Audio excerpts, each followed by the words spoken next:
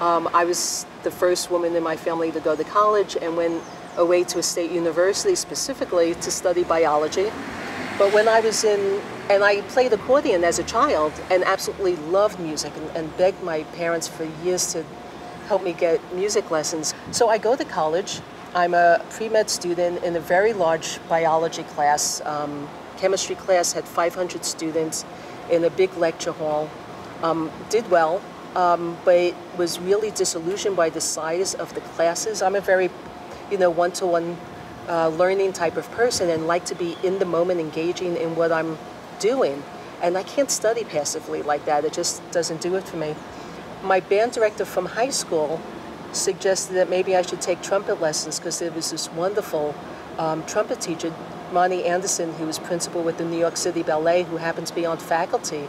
So my sophomore year, I auditioned for the music department. I got in and double majored for the next year. So I became immersed in that. I was still doing biochem and zoology and all these courses. So being a performer wasn't really where I wanted to go, and I was really lost. And then my junior year, I went home on holiday.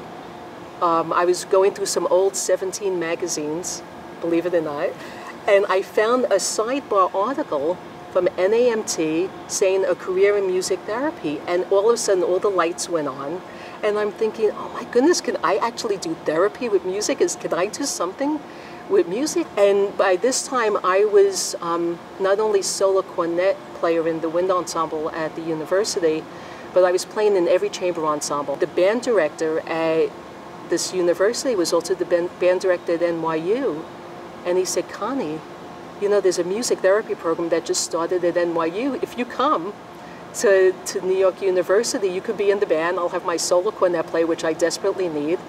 And he goes, why don't you write to Gerald Ross, was the dean, chair of the department at the time, of the music performance department.